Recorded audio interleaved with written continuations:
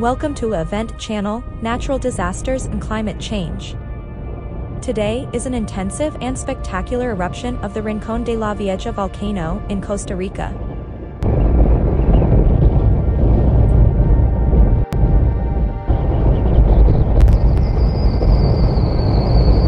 The eruption reached approximately 2,500 meters above the summit, and its current activity is considered increased.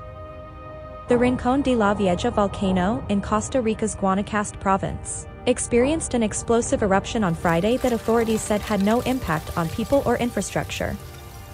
The eruption of this volcano, which rises up to 1,895 m above sea level, reached about 2,500 m above the summit and ejected mostly hot material from the lake, which is carried by rivers, to the face of the volcano, as geological specialist Blas Sanchez made clear in a video released by the National Emergency Commission.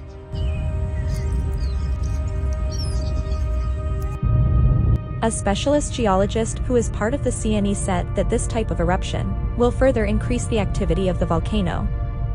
Indeed, the volcano is for the moment at alert level 2 on a scale of 4, which means so-called important seismicity and minimal eruptions with very important acid gas emissions, while expecting the activity of the volcano to increase significantly at any time. At the moment, authorities are asking residents of villages on the northern slope of the volcano not to go near the rivers and streams that flow from it due to the possibility of contamination from materials released during the eruption.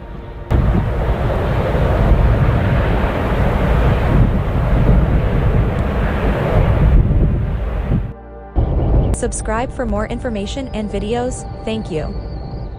Goodbye.